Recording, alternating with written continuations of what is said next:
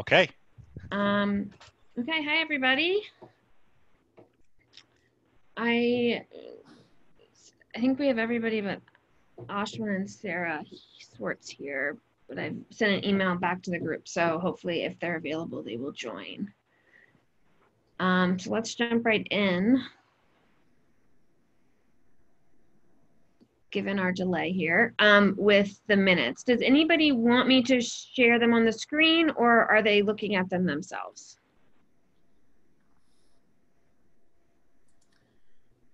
Everybody okay? Yeah.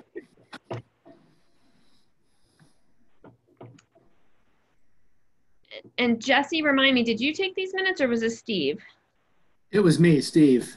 Okay. So then Jesse, you're on deck to take minutes. Is that okay? Great. 2 thumbs up. It is okay. I do need to stop at 6:30, as I assume other people do as well. Okay. We will make sure that happens.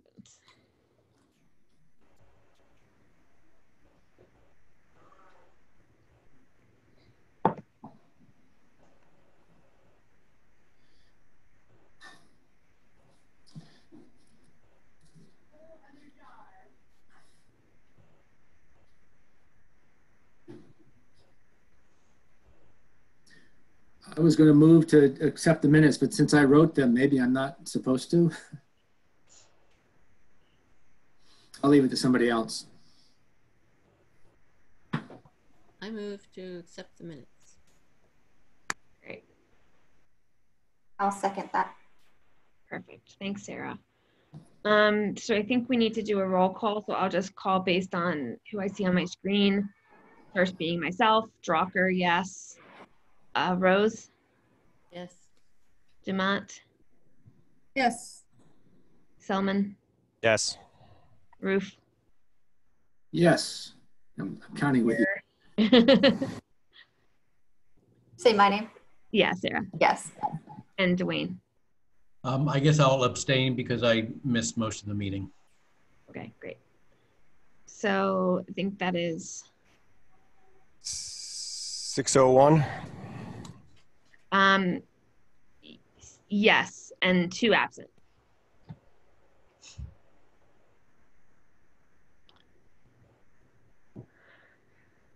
Great.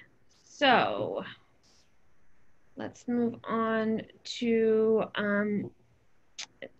we don't have any public here. So and Stephanie is on vacation this week, so we don't have any staff updates. So we'll move straight to ECAC member updates. Yes, Darcy. I just would report that Laura sent a letter, an email to the GOL committee about the town manager evaluation. And I think you all got a copy of that. So I do not know what happened at the GOL meeting following. So I need to read the minutes and figure out how they incorporated what we suggested, or if they incorporated it into the town manager evaluation guidelines. Yeah, I don't think I got any response from that email, so be good to know. Okay.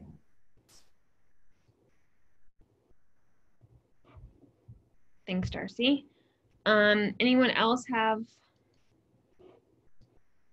updates? I have one other update. One is that I've been working with the Zero Waste Amherst group, and we ended up asking the town manager and Guilford Mooring if they would ask for a DEP grant to look to compare hauling systems in Massachusetts and around the US, and it was approved. It was just approved yesterday. So that is going to be happening. And so what we will be able to look at the results sometime in the next probably 6 or 8 weeks. So that could contribute to the transportation / waste / public health group, possibly. Great. Are they going to hire a consultant to do that research? There actually is already an existing Western Mass recycling person who her job is to carry out these DEP grants. Mm. So her name is Veronique Blanchard, and so she actually helped write it, and she's very excited about looking at Boulder and Portland and a lot of different places to compare hauling systems. Great.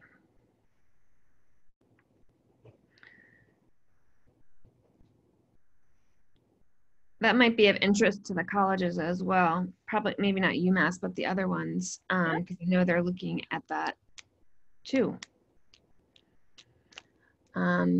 So great. Anybody else? Sort of unrelated, but just acknowledge the really nice coverage that the town had and the university had nationally on PBS NewsHour last night. Not sure if anybody else covered it. It wasn't energy related, but it was COVID related.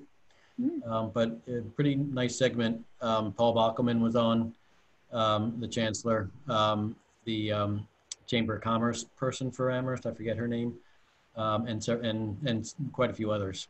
It was pretty surprising. I didn't know it was happening. We were watching, and hey, nice views of the town. Yes. Cool.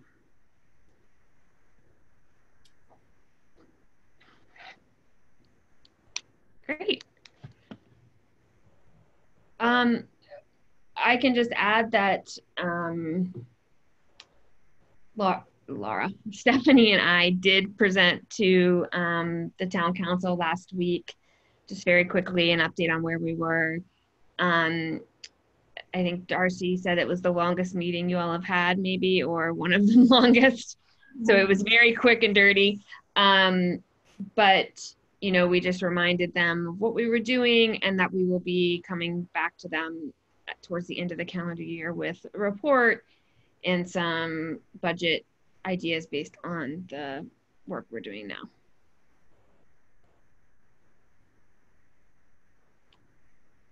Great.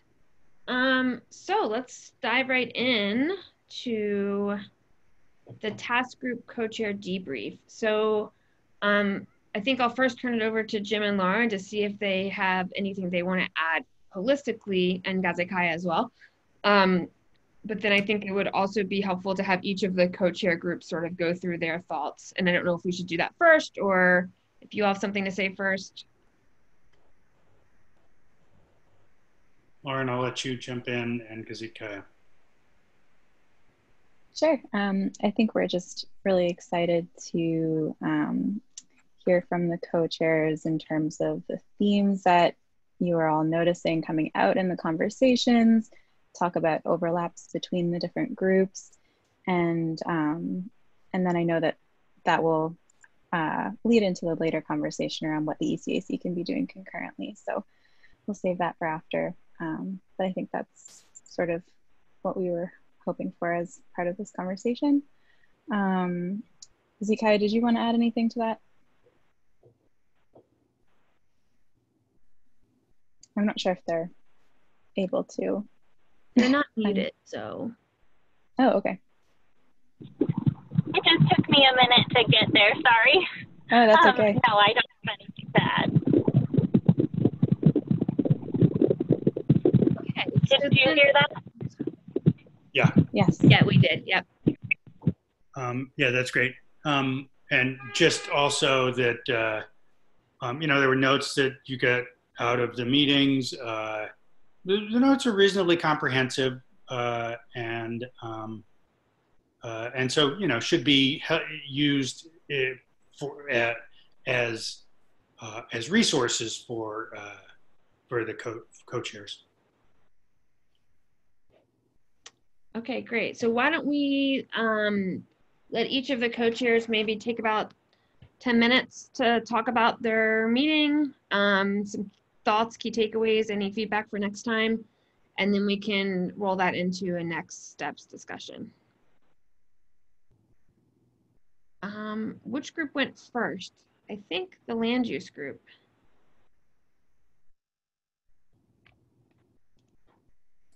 Okay, that would be me. Let me just get my windows organized. Yikes, where'd it go? There it is. So I can see. Okay, so we had, I guess it looks like a pretty good attendance list compared to some of the others.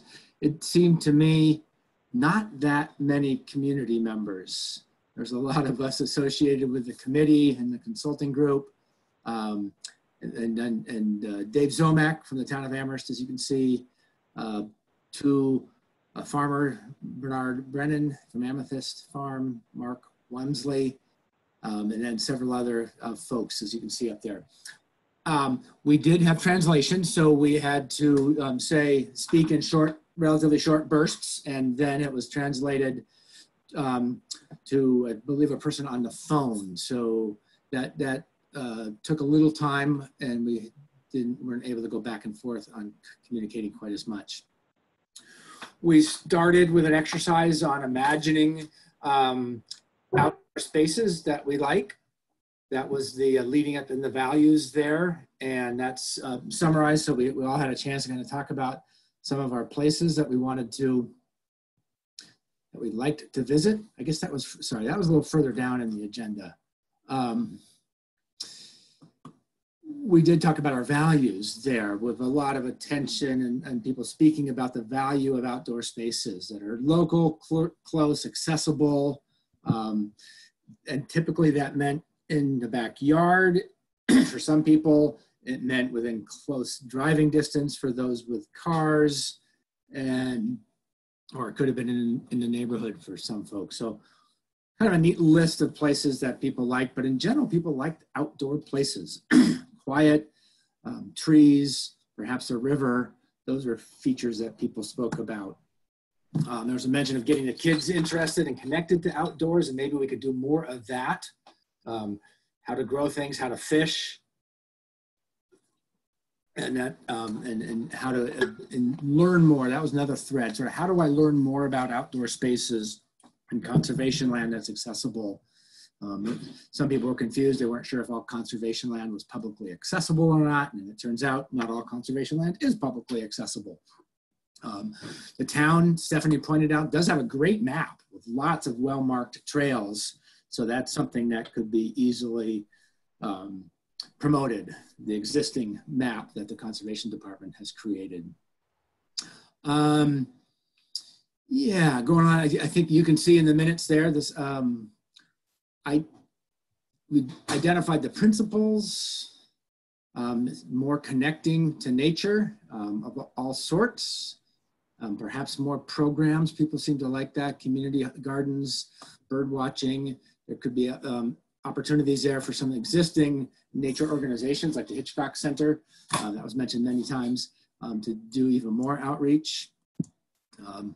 They are continuing to do a few programs in this day and age, but not nearly as much as they normally would be doing. Barriers, working to dismantle barriers, transportation, liabilities for property owners about having people walking on their land, and physical access, whether that's a bridge or a map that tells people where the trails are. Moving along there was one mention from one of the farmers about a way to perhaps enhance, encourage the things that we want, and that would be carbon sequestration. That would be, could we have payments to farmers for farming carbon, sequestering carbon in the soil? There was also a note to be careful or thoughtful about citing renewables like solar and taking into account the value of farmland and forests, and not to harm one thing that we're trying to protect while we're trying to protect something else. Yeah, then we went into the conversation of this favorite outdoor places. That was fun. A lot of neat places that people mentioned. And Mill River, Groff Park was very popular. Amethyst Brook, very popular. Even the cemetery in downtown was mentioned as a peaceful place. Okay, so then the homework questions, and I was able to ask or talk with a couple of people that I know of. They're not in town, so it's a little biased, but one friend has a vegetable garden. They grow their own vegetable. Sorry, the homework question, as you can see at the bottom of our minutes there, ask 2 or 3 neighborhood friends, where do they get their vegetables? Can they grow their own food where they live? Do they have access to land or outdoor areas where they live?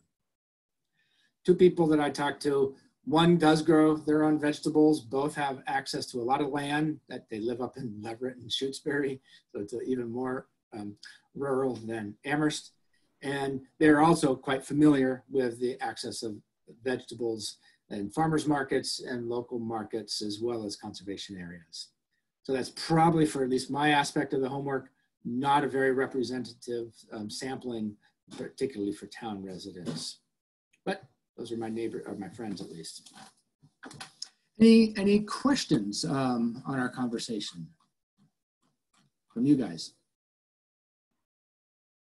Steve, what do you think you learned out of the process? Oh boy. I guess, I learned that people use the conservation land, they value the conservation land, and at least in some level, they want to use it more. They want to grow their own food. I don't know how many of the people that were in the conversation have actually grown their own food, but they would like to. They like the idea of it at least. So I think there's a lot that we and Conservation Department and environmental education centers could do to help connect residents to the land and natural resources that we have. Yeah, great. Yeah, Steve, is there anything else that comes to mind around coming out of that conversation, priorities that you saw emerging, or things that were unexpected that you feel like now we probably want to think about?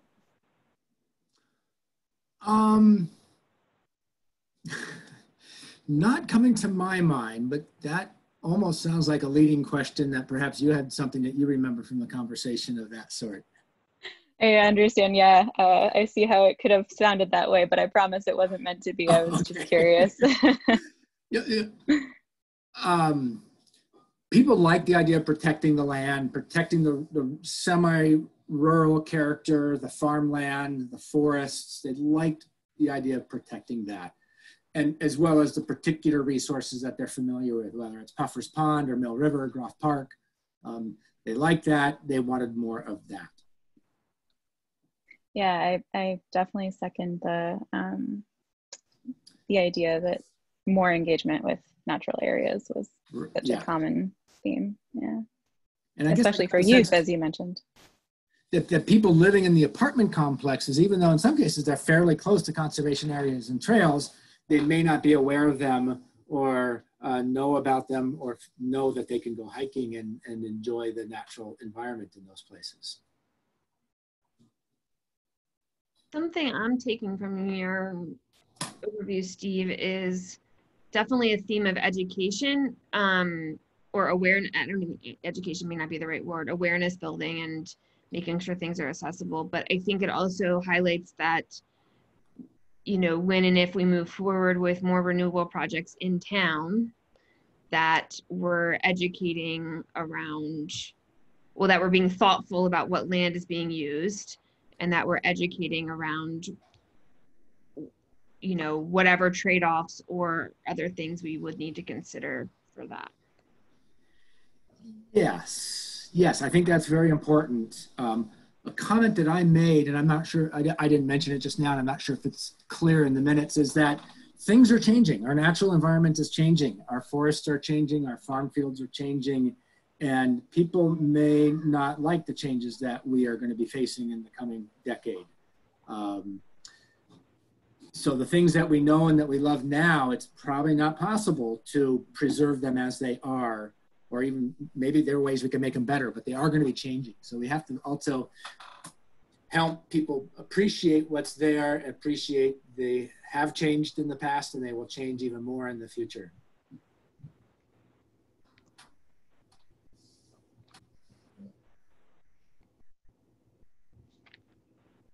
Yeah, I was the one thing that I was surprised at, and surprised is probably the wrong word, but I was, uh, it, it really opened up some thoughts for me in that meeting was the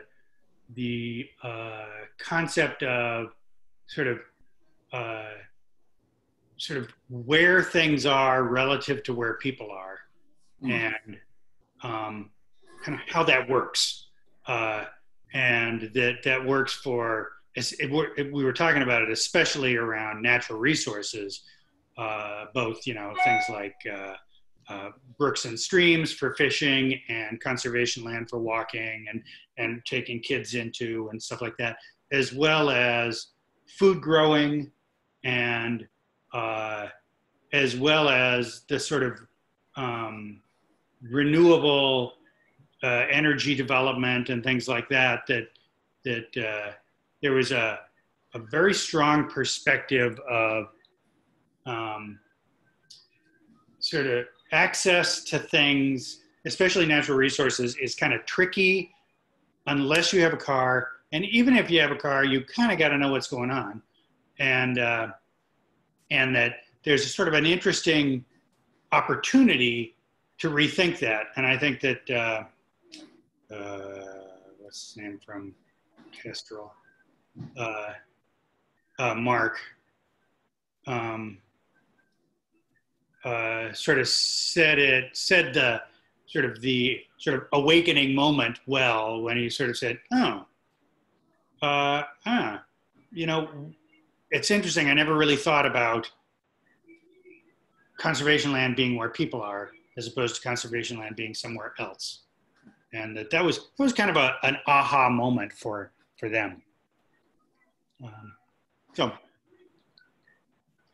Great. So that was 10 minutes. So let's maybe move on to the next group and then we can come back at the end and see if there's any overarching themes. So what group was next? Electricity, I believe. Yeah. So we had a nice kind of small group.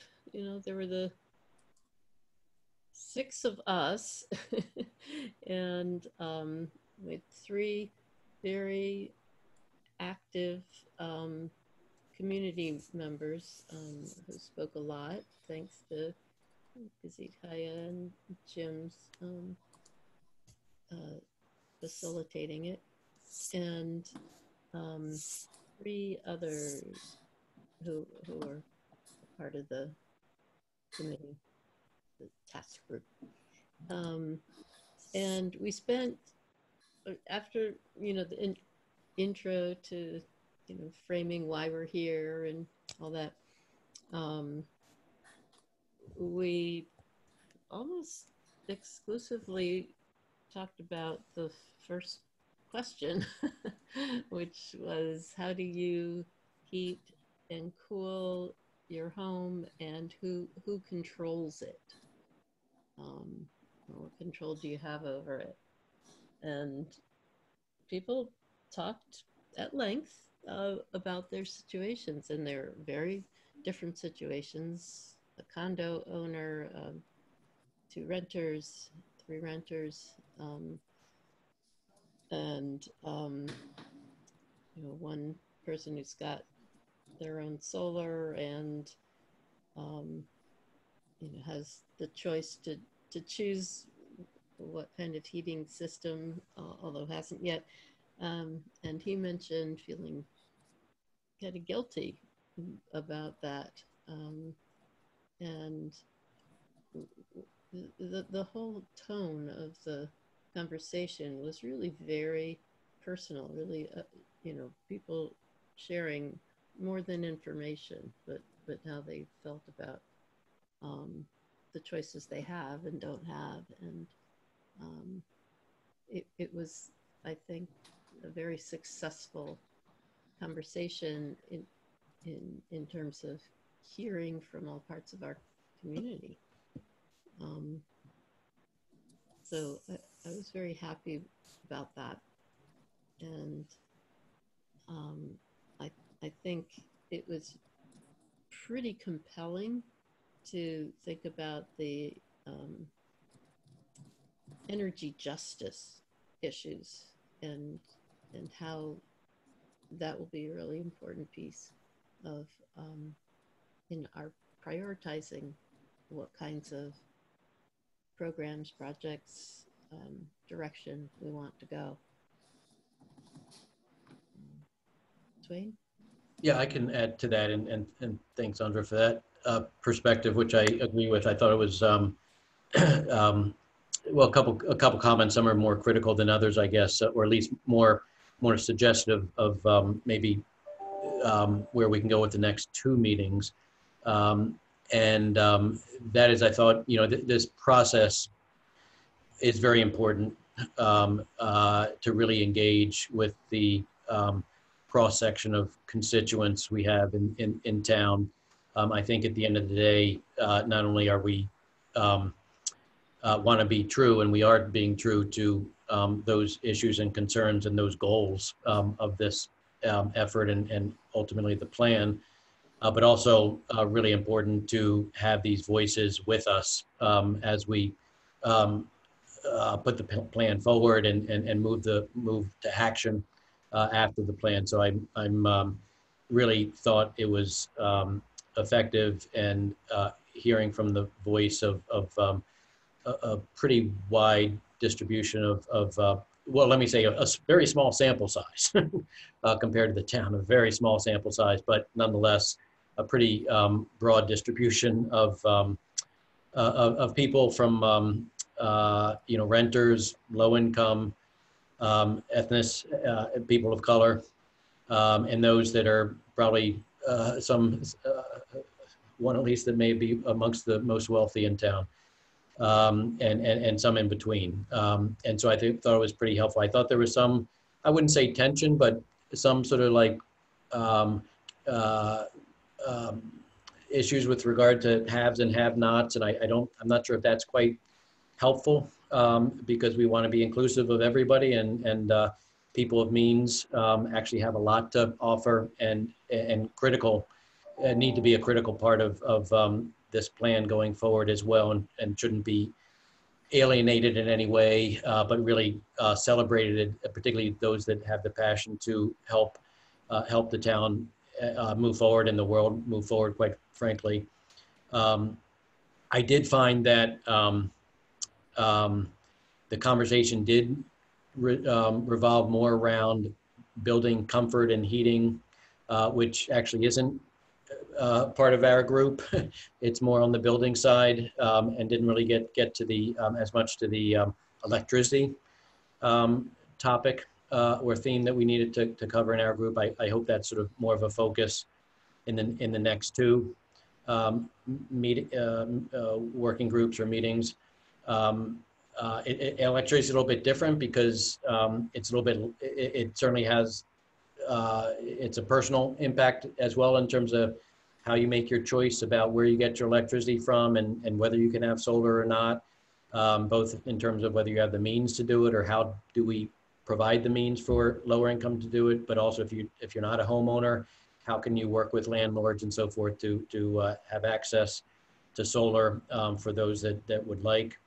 But it's also very much about electricity generation that's not in your home or on your home, but how do you engage in community shared solar? I think, how do you get to these issues of everybody likes their open space and all these nice places that Steve referred to, but how do we grapple with those trade-offs associated with, okay, well, where, what are some of the, and maybe a conversation with the land use group is, well, where are the lands you don't care about? Not the ones you do, but where are the ones you don't care about that would be more acceptable, like the landfill, for example. But now it's a dog park, and it's got other plans, I guess. But nonetheless, we got to sort of grapple with those issues. I think even with our group on the electricity side, which we didn't really get to, And I think we're teeing up the CCA and sort of decided purposefully not to dive into that in our first meet and greet meeting. We didn't want to scare anybody away. So we're teeing that up, or I should say Andra is taking the lead on teeing that up, perhaps as some primer before even the next meeting, so that we can sort of dive into it a little bit more with people having some familiarity with it already. So I thought it was really well done, really important process.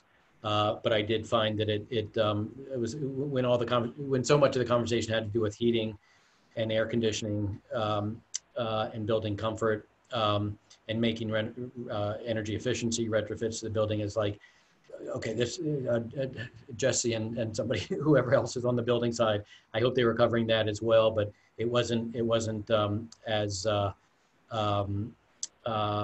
it was a bit beyond. It's important, obviously, to hear that, but I think we're tasked with really focusing on some of the other issues as well. I will say that the comments at the end indicated that community leaders felt like we covered a lot of new ground. So I'm glad we didn't dive into the CCA. I think that would be a bit much. I have to say that I really like the process and the inclusion, but I don't believe that in these 3 meetings we're going to get far enough to get any real decision making done with the help of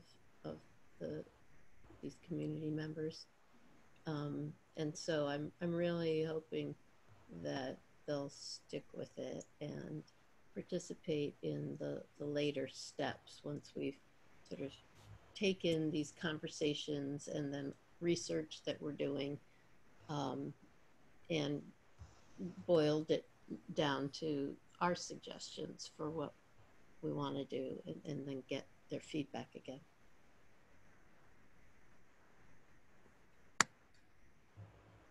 Andra and Dwayne, did anything you learned in that process about what might some of the shape of maybe some of the CCA might be?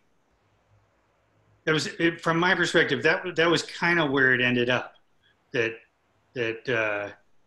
there was a lot of stuff that's probably useful in what needs to be part of the CCA process.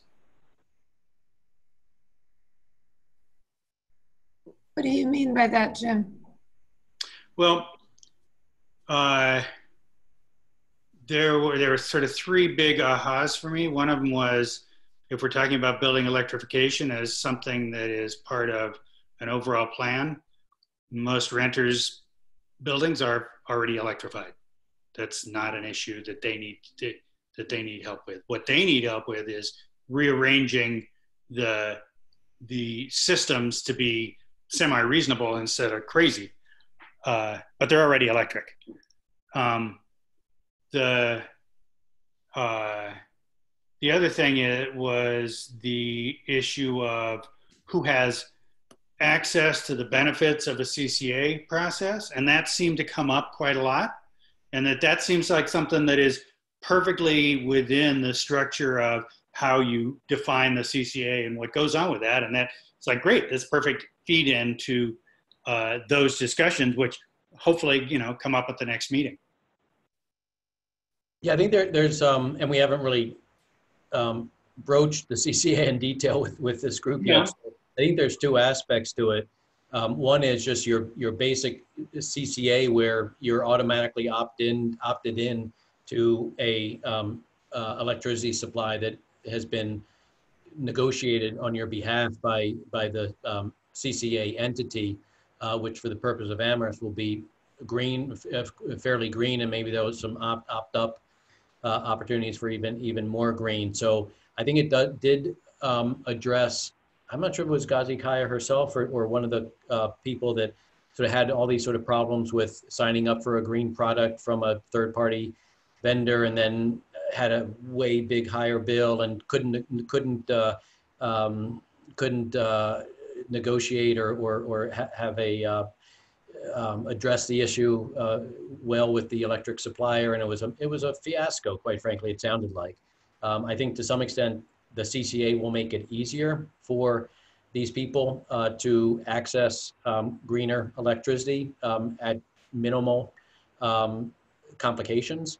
The other aspect of the CCA, which is more the innovate, the 3.0, as we call it, part of it, which is really about opportunities for the CCA to proactively work with the community to develop, finance, develop, and potentially own renewable generation and participate in other greenhouse gas reducing activities like energy efficiency and so forth.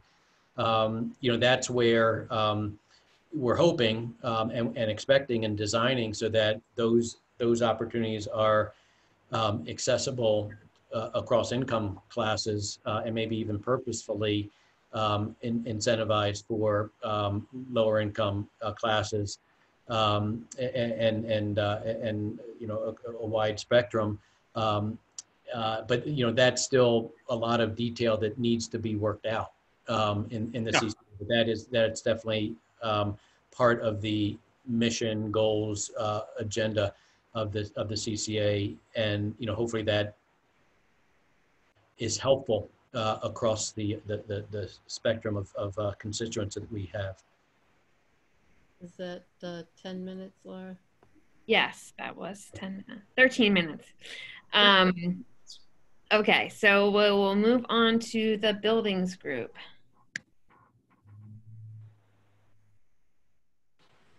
Jesse, you want me to start, or would you like? Uh-oh.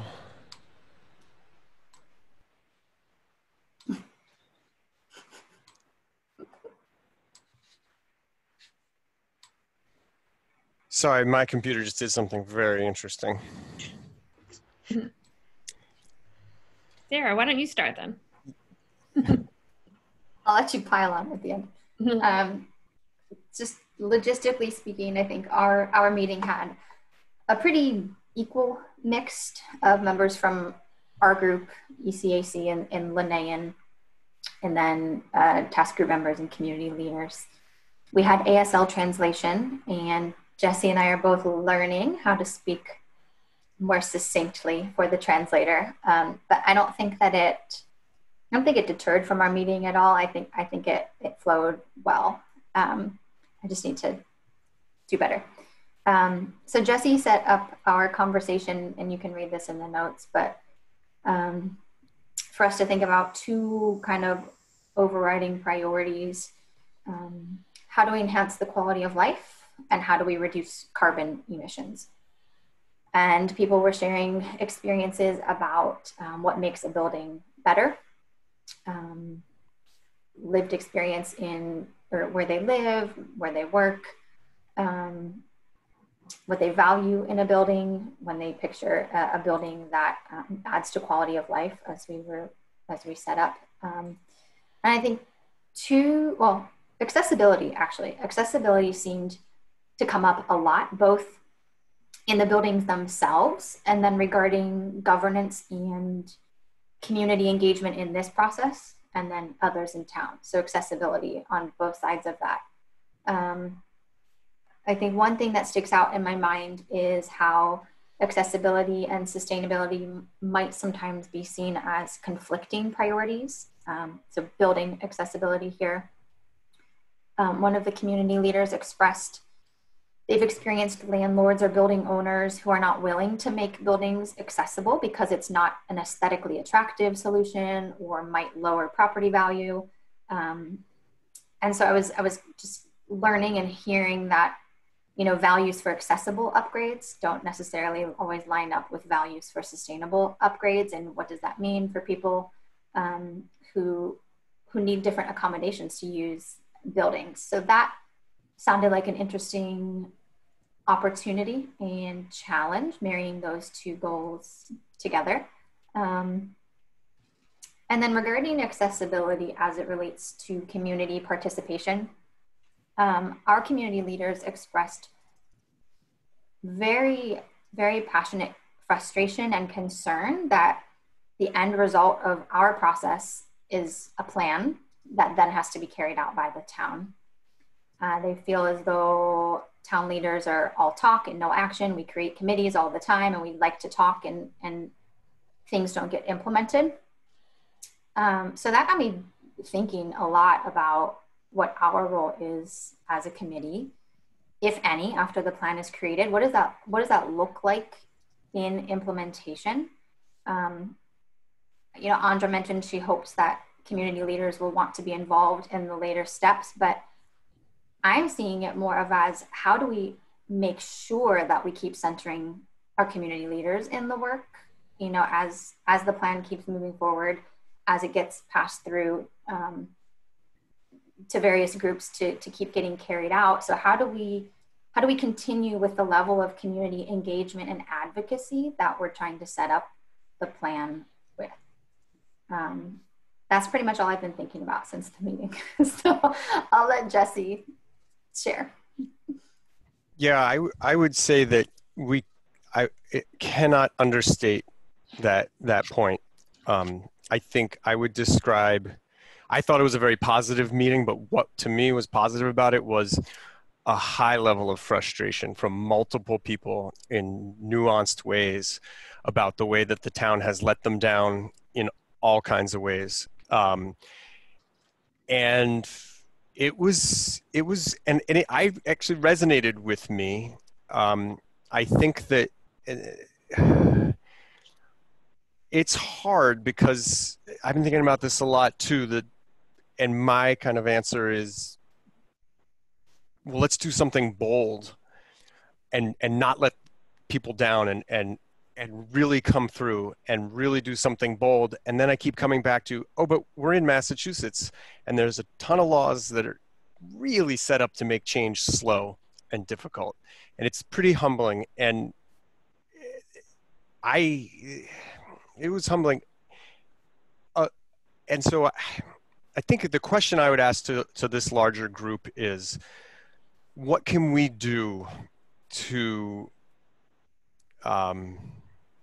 show the people that are watching us and the people that we've asked to help us, what can we do to show them that this is going to actually add up to something? I think some question like that. And then that was one of the primary takeaways. The second primary takeaway was kind of popped in at the end there, and it was subtle. There were people that were not complaining. There were people that were mostly quietly listening. And at the end, they were like, so what can we be doing to work on this? And it was people who I think have already started working on these issues, particularly with buildings. They're in their wheelhouse. They're more sort of activists and experts and stuff. And so balancing these two things of like, I want to give them tasks to do. And so that was, I don't know if that was necessarily attention, but it was another big takeaway. And then my final point is the ASL interpretation, I think, is one of the best things that happened to that meeting. If we had ASL right now in this meeting, I'd be done right now.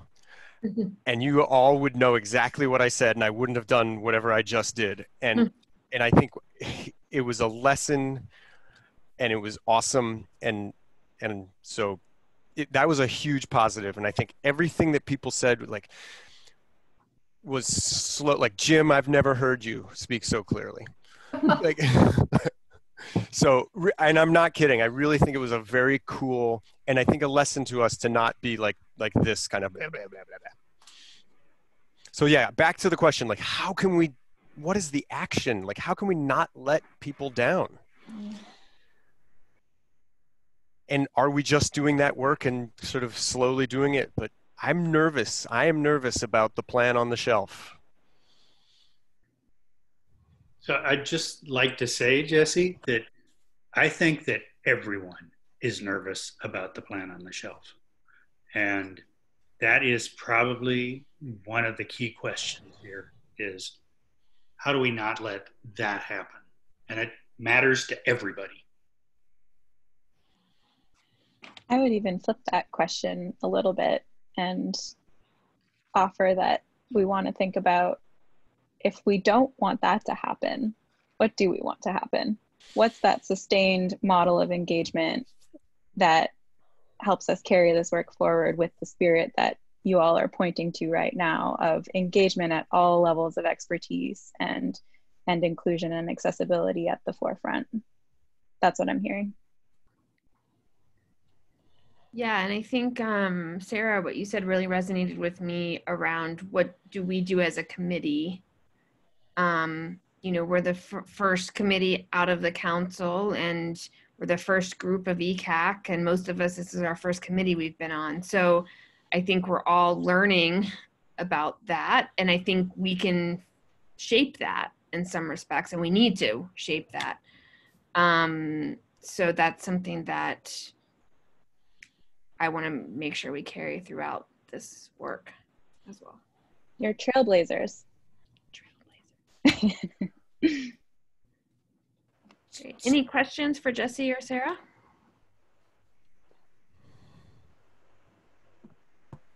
I'm curious if you see the accelerator program as something that might engage some people who want, to explore more right now. Can you say that louder? The accelerator program, the building electrification accelerator program, could use some more people. So if there's some people in the group, it would be nice if it was, sort of representative, but that would be a great asset for the accelerator team to have some more people. Yeah, I'm sure we have at least one or two people who might be interested if they're not already aware. Yeah.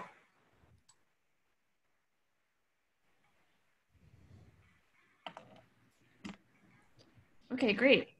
I would throw out one other question, maybe just like to ask all the groups was, do people have a sense that your guests at the group or the non-ECAC people felt like it was time well spent? Like, was that the takeaway? Because multiple people it was like, I don't know if I can give time to this. Like, this seems like a waste of time.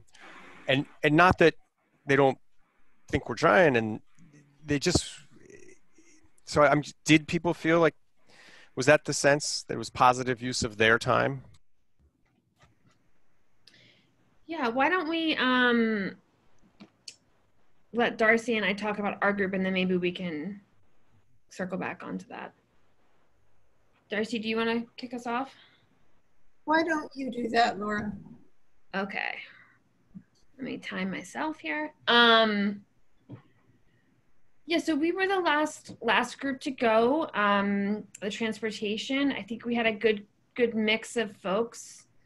Darcy and I don't think spoke at all. I think we really just listened, which was great. We had a lot of conversation. I don't think there was any times where it felt like it was forced or folks didn't have things to say. One of the challenges of our group, which we knew from the beginning, was that it's a bit of a mixture of things put together. It does connect through non-building infrastructure, but transportation, waste, community health, communications, it's hard to speak to all those things at one time. So we really focused mostly on transportation, although aspects of health and communication and a little bit of waste did come through. I felt like one of the things that resonated with me a lot was this feeling that I've had in that I think we have a sense of what technologies we need to use, but we don't always have a sense of what impacts that has on different people. And so something that came up in our group, which was news to me, was that when folks ride the bus, they only are allowed to bring 3 bags. And so that really limits people from going grocery shopping or going to the survival center and getting their box or doing things like that on public transportation. And so I think before this conversation, if we hadn't had this conversation, we might have said, all right, well, climate action plan, we're pushing public transportation, and not thought about the fact that that's actually not useful to people that want to use that for all of their transportation if they can't even go to the grocery store. So it just highlighted for me the importance of these types of meetings and what we're trying to really get out of it. I thought that our group were pretty positive. I felt that folks, at least the folks on the call that are more sort of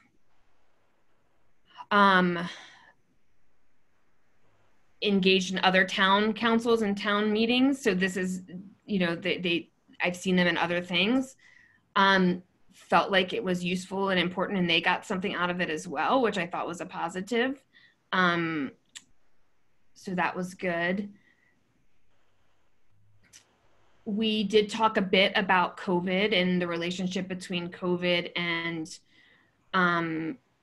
not only sort of short-term kind of reduced bus routes because of students not being here, but also the challenges of taking public transportation in the middle of a pandemic, and sort of some challenges that folks have around even carpooling, where they used to be able to carpool to pick up survival center boxes and things, not feeling as comfortable doing that in the middle of the pandemic. So we did have someone from PVPC on our call, which was great. And we had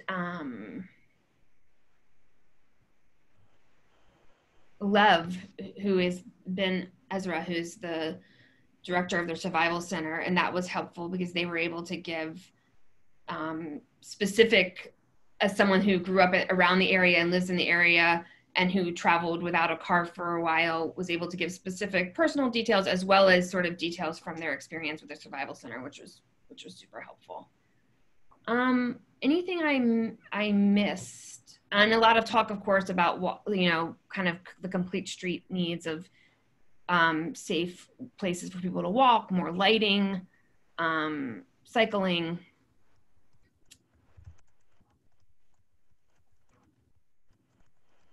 Darcy, you have anything to add? I guess I felt like people were accepting of the format that we had and the questions that we put forward. And I think, as Laura said, I think it might be because there seemed to be a general understanding of what we were trying to do, which hasn't always been clear to me, by the way. So, but I felt like they sort of understood how this was supposed to be an introduction to the group, to each other, to the issues in general, to the overview about the different issues. And, you know, my impatience about getting to climate action issues, you know, what are we going to do about this, was not something that we, you know, I think people felt like people were okay with allowing this process to evolve.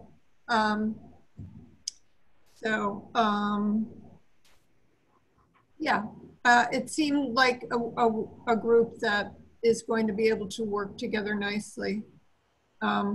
We didn't have any issues of translation or interpretation or anything, so it you know, it moved along pretty quickly.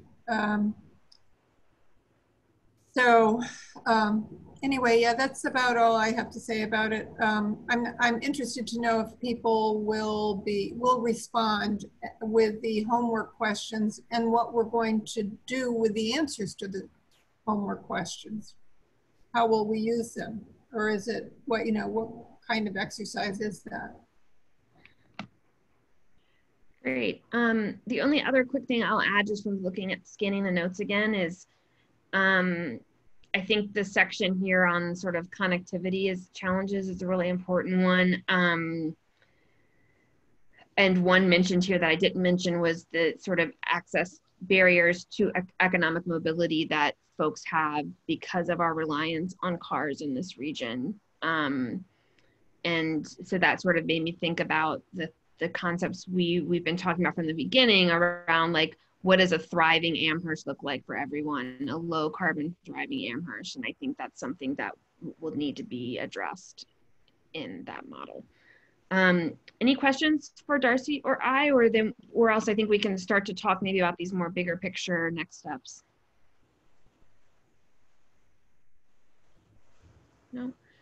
Maybe just quickly give the other groups a chance to answer Jesse's question around like, did you feel like anybody felt like it was a waste of their time or indifferent or seemed satisfied? My sense is that people will be eager to meet again.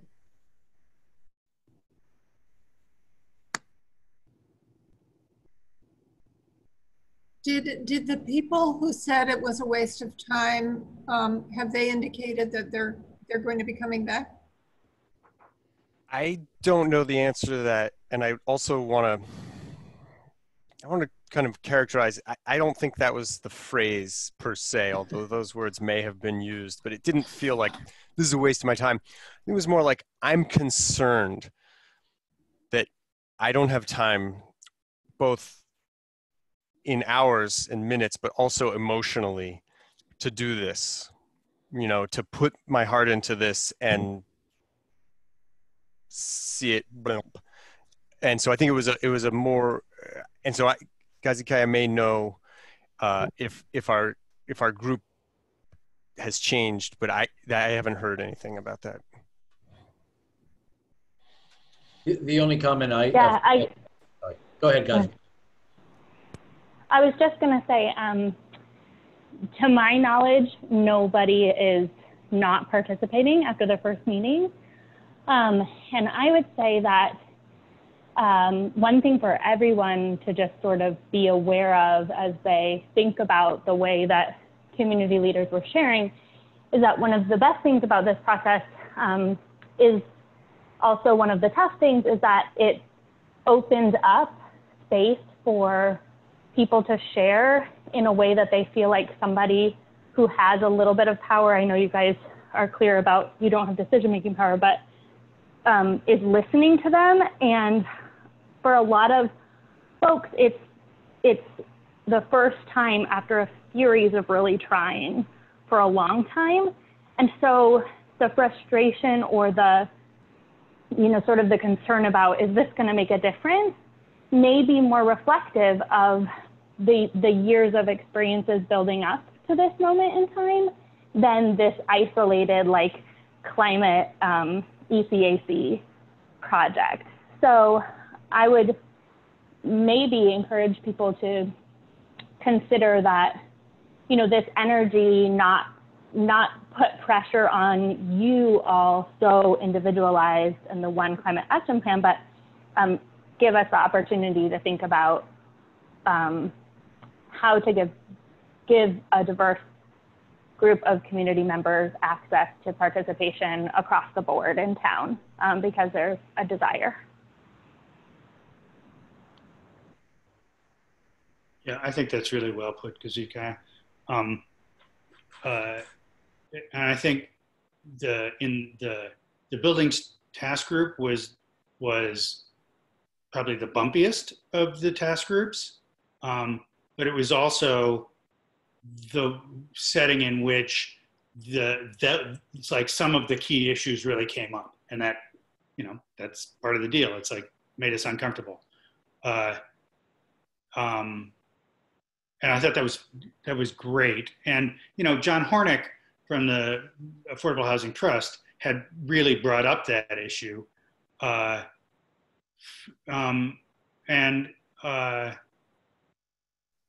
you know, I think he brought it up in a way that really set the tone to what you were saying, Jesse. You know, I'm not sure. This is one of those things. Like, everybody's language is not fantastic every time. It's like, you know, we've got to be willing to accept how people say things. But I thought it was a great comment about, and really gets back to Sarah's perspective of, and this has to matter. We have to do something here. And John's comment was, I don't want to be on an advisory board. I want to do advocacy. The word he used was he wanted to be an advocate, not an advisor. Mm-hmm. And that was the specific language I think that Jim's mentioning. Yeah. I just want to say, I am really thought it was a great meeting. I am really glad that people were comfortable enough to say how they really felt. And I think it seemed very clear to me that understanding that and working with that is our task.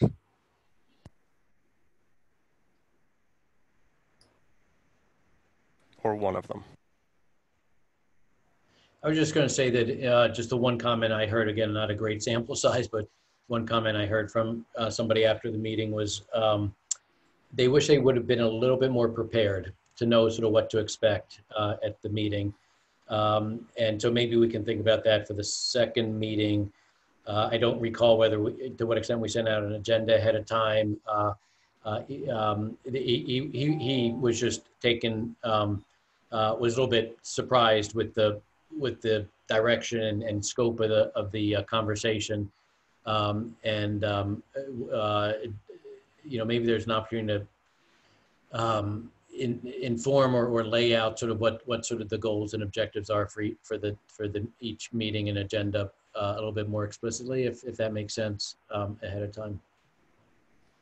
I heard that comment too from one of the participants, same type of thing, and also a suggestion that the homework be more directed about climate action planning. Mm-hmm.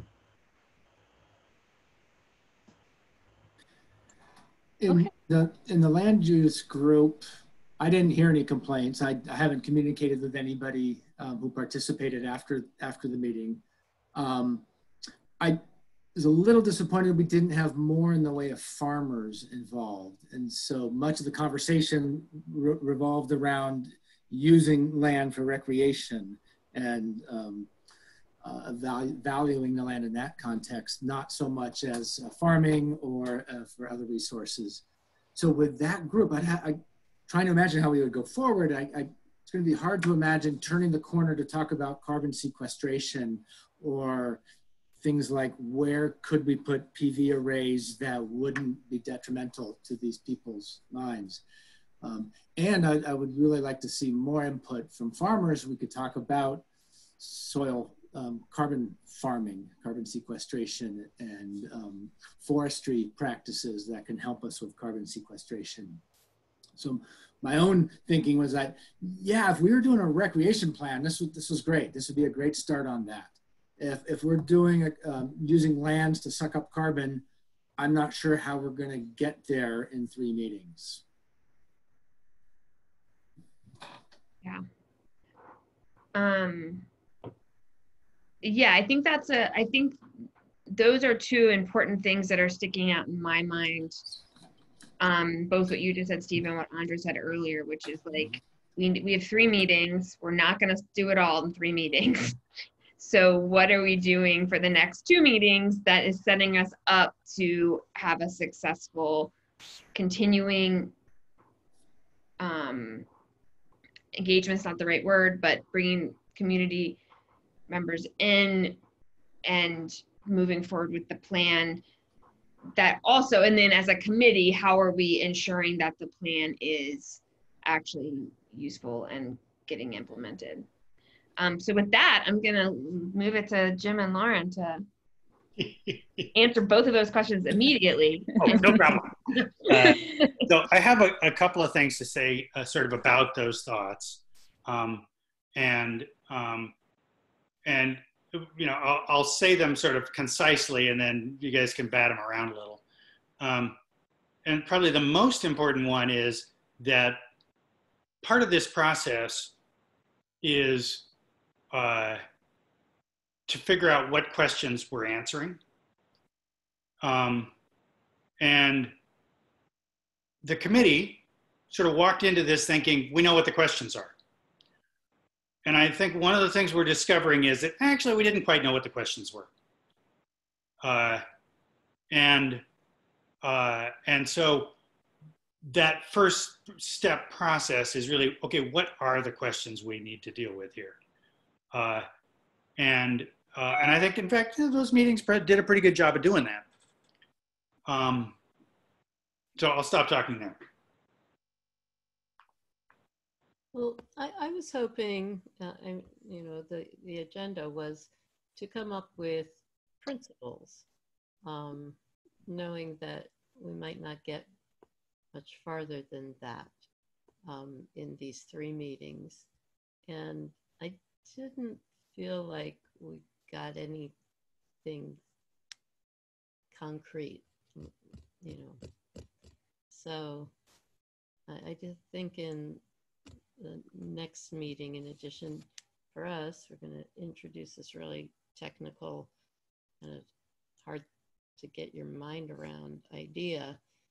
Could take half the time, but I think we really need to have more structure around. So, you know, what are the criteria that this group would want to put on the kinds of projects we would do?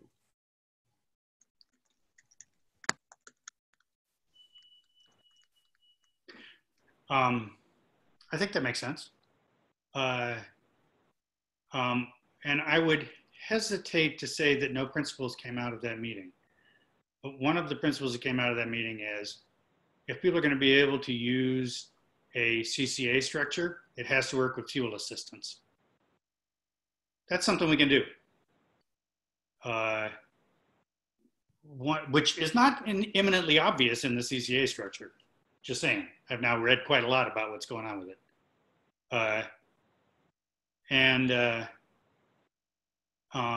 one of the other things was the issue of cost, and that cost is going to be a big factor for a lot of people, and it's attackable in a lot of different ways. Those are all things that are pretty good items to work on within the structure of defining a whole set of sort of renewable and energy functions. I mean, they're not things that are, the cost thing is not necessarily new, but sort of understanding the role it plays is probably valuable.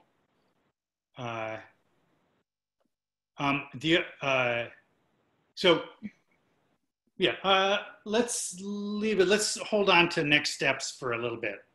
I think, Laura, you had a second question. What was the second question?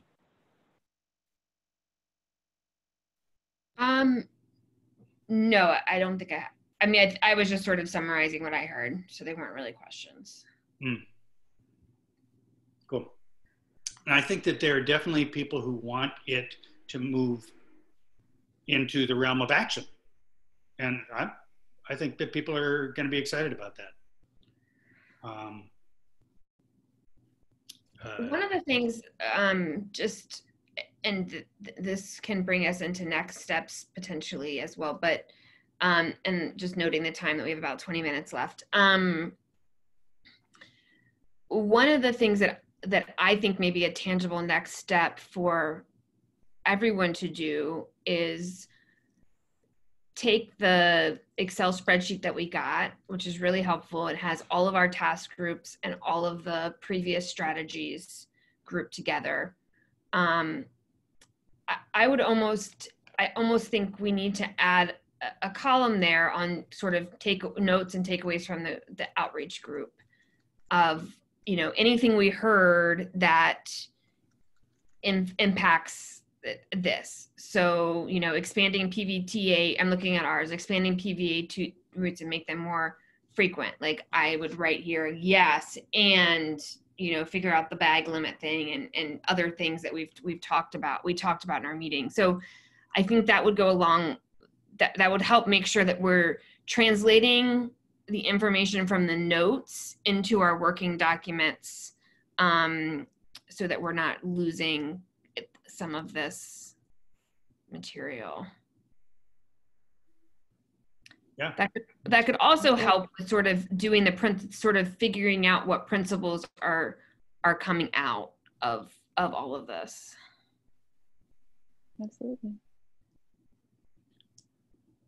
So let's just real quick talk a little about the next steps in the next meetings, and then we'll can back out of that and you guys have your meeting back.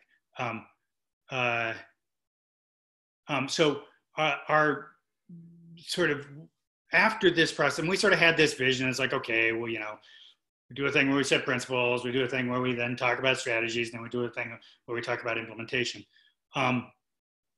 That does seem ambitious. However, I think people are ready to talk about strategies, and I think that's something that we need to do. And so we're thinking about ways in which to seed that conversation in a way that will generate a useful both conversation and information out of it.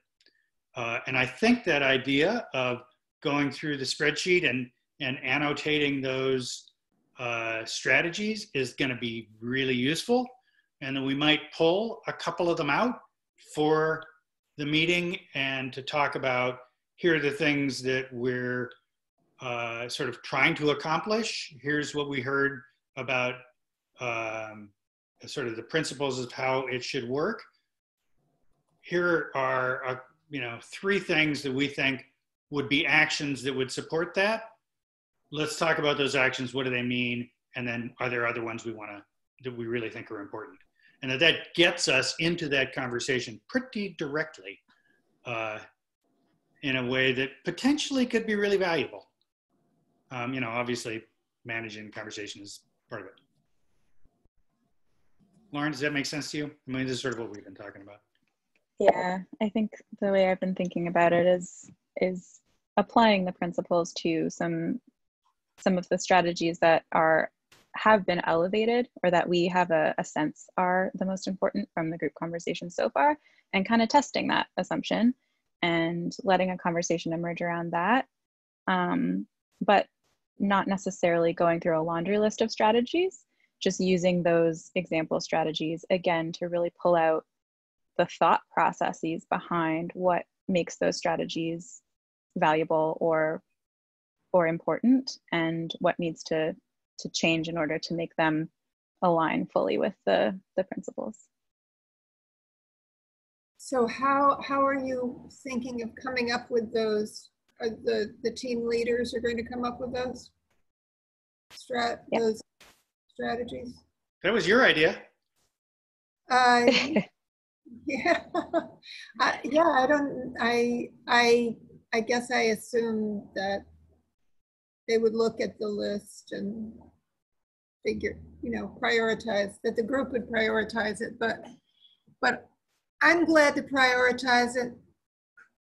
Well, I think we can start without the prioritization and maybe pick 2 or 3 on the list that we already have, that ideally came up in some way in conversation and in the first meeting, even if tangentially, and then do that to go through and then step after that would be more prioritization all of the ideas would be my sense. It's, yeah. I would suggest we try to select a representative set of strategies, not try to be exhaustive, but maybe some representative ones that really test some of the values that we've uncovered or at least explored a little bit in the first meeting. Because as I mentioned before, at the end of the day, this is hard because there's hard decisions and trade-offs between values that people have to make. And I think it would really be helpful to really stress the participants and have them stretch their own thinking about some of these strategies so that we get some sense of where these trade-offs might be. Again, it's not a great sample size, but at least, you know, between some of our community leaders, some of the low income, some of the better off to do participants of where those values sort of meet and compete to, potentially with each other. Because I think that's really what we need, what would be really helpful coming out of this. So we have some basis of putting together some set of strategies for this plan that hears, is sensitive to how people are thinking and willing and able to make some of these trade-offs. So, you know, I'm a little bit concerned about strategy of let's increase public transportation. Everybody says great. But you know, that's not the difficult issue. The issue is, well, why does PBTA have a 3-bag limit? Maybe there's a safety issue. You know, maybe it's a state law. Who knows? But it's not there. It's there for some reason. It may be a crazy reason, or it may not be, but it's there for a reason. And so, you know, you're gonna give up something if you get rid of that law. It might be public safety or something. I don't know. But that's just an example. But I think if we can think about these strategies as really being test cases to stretch the thinking and really be, to some extent, it's helpful to be stressful to these participants. You know, really see where they're willing to and able to bend on competing values. Yeah, I think. Can I just get a clarifying, Jim? Quick thing, real quick, Darcy. Jim, you mentioned the 3 meetings, the principles, the strategies. What was the word you used to describe the 3rd meeting? Implementation. Okay, thank you. I just want to get that in there. Thank you. Yeah, I was just going to say that I don't think the initial meeting was organized to necessarily be all-inclusive of the issues that we might end up thinking are important. And so, for example, in the transportation issue, we really focused on the PBTA. And we did also focus on connectivity and bicycling and so on. But we never once mentioned electric vehicles or electric vehicle infrastructure, which is, I'm assuming, going to be a piece of any climate action plan. So anyway, I'm just saying that that most of our topics probably have 4 or 5 main subheadings, or maybe fewer. Some of them might even have fewer, that we could just put out there and get people's suggestions as to what the subtopics should be, or what our goals should be under those areas.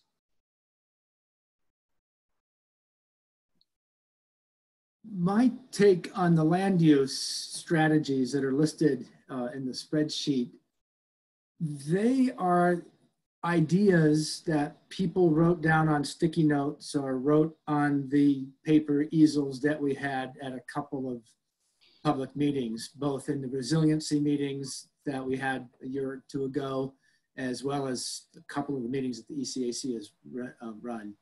So some of these ideas are there, but they may have been proposed by one person. And so these ideas have not arisen collectively. They haven't necessarily even been seconded by a second person in some cases. So they're almost, I see them as kind of a hodgepodge of ideas that have come from the people who happen to be there, and they've persisted in our list. So I would be a little uncomfortable working with these as the priorities or as the strategies that have come up from the town, because I don't think they are entirely representative. So we maybe need to think of a way of getting more ideas, or us distilling the list and then bringing that back to town, to the community, so that people could confirm or disagree, and then we refine the list subsequently. I think the list needs more work. Second thing on this list is an awful lot of these things I think probably be handled by committees other than the ECAC. Food and agriculture, or green infrastructure, some of the zoning. I think we may want to see if we can find some committees in town that may be able to take some of these projects, great ideas, and maybe they're better positioned to move them forward. Yeah, Steve, good point. And I think, yeah, right now this is still just everything. But what I could almost see happening is if at the next meeting, the next task group meeting, the task group co-chairs together with the consultant team sort of identify 2 to 3 representative topics to kind of talk through from a strategy perspective. Then I think before the final meeting, the task group co-chairs and our group together is going to need to take those examples of how we think through strategy around ideas and then apply them to the rest of these lists and clean it up and start to focus it in a little bit. And then maybe that's a list that we share with the full group at the 3rd meeting, or maybe we're not even there yet and that's the list we share with, we do another round or do something else at the 3rd meeting and we share this list. I don't think we're going to sit in these task group meetings and refine this list. I think that's the work that we will need to do, and then share to make sure we haven't missed anything. And maybe something we took off the list will come back up in discussion, and then that will be a reason why we put it back on the list. But there will be some work for us to do. This is not ready to share with the full group. Yeah, Darcy. I would also add that back in the beginning of this process, Linnea very graciously shared a list of different communities on each topic that were leaders in that area. So those what the climate action plans in those communities are highly relevant to what we're doing here. And so I analyzed transportation and waste because those were under the category of my committee. So I'm hoping that we can share that with the group so that they can see, well, I don't know, we're at least going to share it with us at some point, but I don't know at what point this group will be ready to see something like that. If I were a community member in one of these groups, what I would want to see is an example of what the end product might look like. I would like to see a climate action plan that's like a model. I guess I'm just thinking what I would want if I were in one of these groups and I was told that this was part of our task, that this is what we were helping to produce eventually.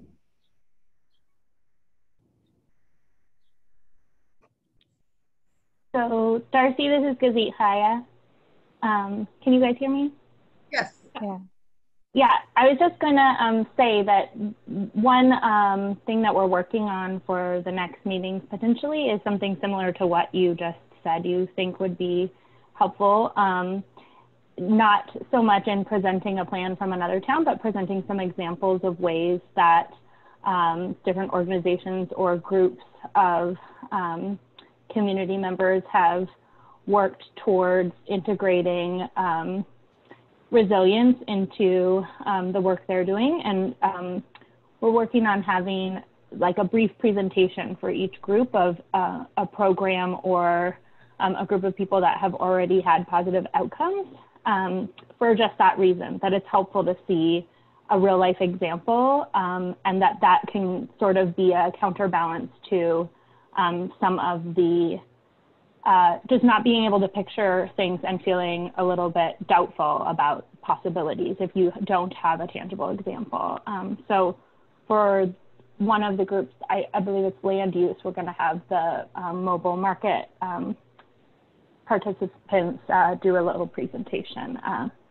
And we're working on other ideas for the other groups for that reason that you mentioned, that it is helpful to see something actually in real life that would be able to reflect some of the values that we're hoping to hold up in ours. We want it connected to climate mitigation too, not just resilience. So examples of climate mitigation actions. I think that's nice, great to have those examples. But, you know, we're supposed to end up with a plan that outlines what we're going to do in the next 5 years to reduce our emissions by 25%. So yeah, that's pretty concrete. Just saying. So I think, so what I'm hearing is that those it sounds like you all are preparing to bring those examples, which I think is important. Agree with Darcy, these to include mitigation as well. And it sounds like we also are going to bring a couple specific actions to road test a bit with the group for the next meeting. So looking at the time here, do we know when we're aiming to have the next meetings? Yeah, great question. So we're looking at the last week of August, which is a couple of weeks away, since vacations are also something that we need to consider. I think in all likelihood, we can do the scheduling the same way we did last time, where I'll look at all of the availabilities that everyone's given and come up with a couple of options in the hopes that at least one will work for both co-chairs, and set it up with Stephanie from there with the webinar and everything like that. Does anyone foresee any issues with the last week of August? You're talking about the last full week of August? Or yes, the last full week of August. So the week of the 26th or 24th, sorry. And most likely an evening again? I will leave that question to Gazikaya because they have the information about which groups have different timing requirements. Gazikaya? Gazikaya's phone call dropped, so Oh, probably, okay. so she's back on, but It would be the same, right? Probably as it was before. it might be, you might have to elevate them to be able to speak. But while you're doing that, what was I going to say? Yes, so the timing, the ones that were in the evening can probably be in the evening again. So one of them, whichever one it was during the day. That I'm not remembering why that was, but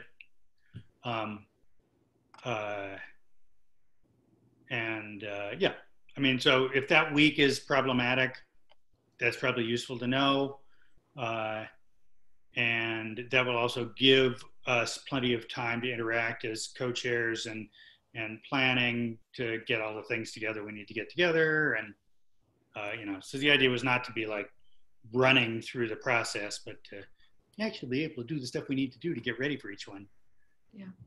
because we all have stuff. That is only 2 weeks away. So I think that, yeah, I mean, I'm assuming we would have a co-chair and consultant meeting too.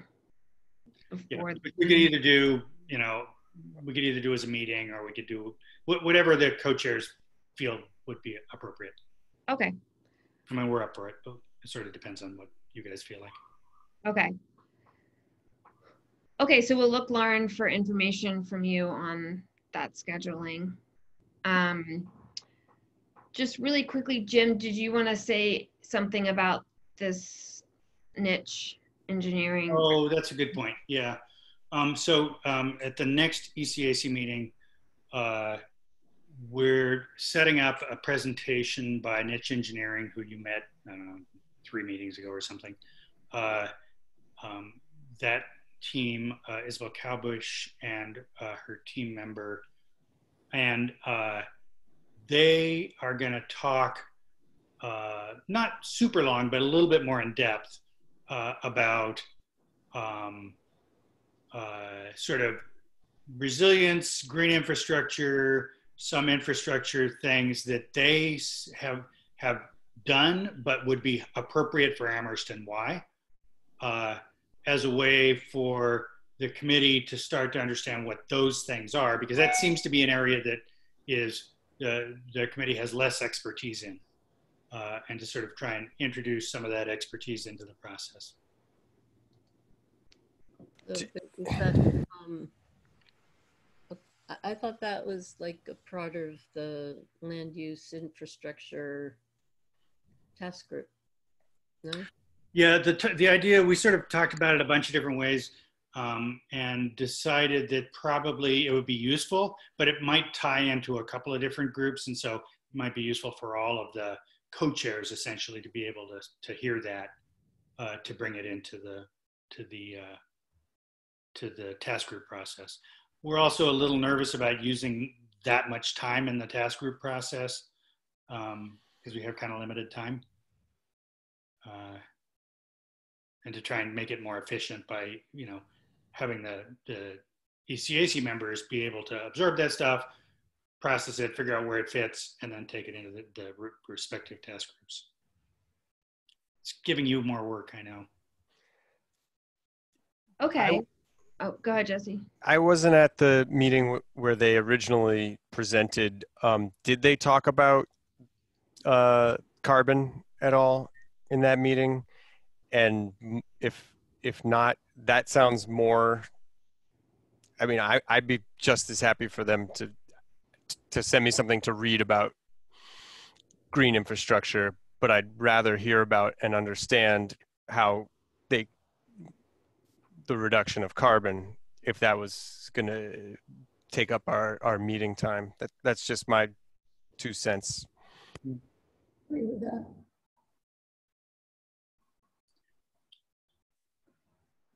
Yeah, part of the thinking is that in just that way, the committee is heavily focused on carbon, and that just providing a little bit of grounding in what are the resilience issues we're talking about here that might be useful in being able to tie, I mean, those things all get tied together, and they can certainly talk about sort of the carbon impacts of green infrastructure and some of the carbon impacts of different, infrastructure settings that have been implemented in different settings, like what you were saying, Darcy, about, or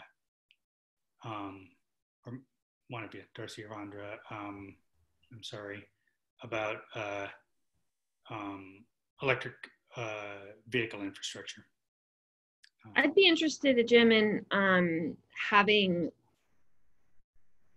that in writing, or not in writing is not the right word, but like having those specific project ideas written out, whether it's in a presentation or just in words, so we can see what they are and how they may or may not already be included in some of our lists and what questions we might have. I think having that in advance will be extremely important to make that great. That sounds like a great idea. Yeah. A good conversation. Mm-hmm. So I'm gonna, sorry, Amber, go ahead. And just seconding what Jesse's saying, I'd rather spend our time being able to ask questions. You know, we're pretty fast learners, so I think we need to be stepped through a lot. Okay, great. Yeah. So I know we all need to move on. So in terms of next steps, we're preparing for our next task group meeting. I think task group co-chairs should decide amongst themselves if they want to have a meeting with Lauren and Jim and Gazikaya and everybody. Maybe looking for, you know, like you did before, a more finalized agenda with some talk, you know, kind of how it will be facilitated. I think will help that. And apologies if you've already sent that and we haven't seen it yet, or I didn't see it. And then looking to have the next task group meetings the week of the 24th. So I think we should be open to the idea that potentially, if that's the case, we may or may not have our ECAC meeting that week. We'll see how scheduling works. But let's stay tuned over email to move those forward. Does that sound good? Great. Okay, well then I think we should go ahead and close the meeting unless anybody else has any last minute things. I just have one thing. I was contacted by the Sunrise Group today, and they wanted an update on what we were doing. And I don't know whether it's too late for them to be included in our task groups if they want to be. But I just thought I would throw that out there. They asked, you know, how can we be involved? How can we help this process? So, you know, I told them I wasn't sure that they could hop on the task groups at this point. Yeah, I think last time we talked about, you know, if there were folks that were not able to come to the first meeting, then maybe we would try to have a one-on-one conversation with them before bringing them in. So I think the same could apply to a representative from the Sunrise Group here. I could tell them, ask them if they want to do that. Yeah. Which I will do. Great. Okay. Everybody stay cool. And we'll be in touch. Thanks, Meeting adjourned. All right. Thanks, Laura. Thanks all.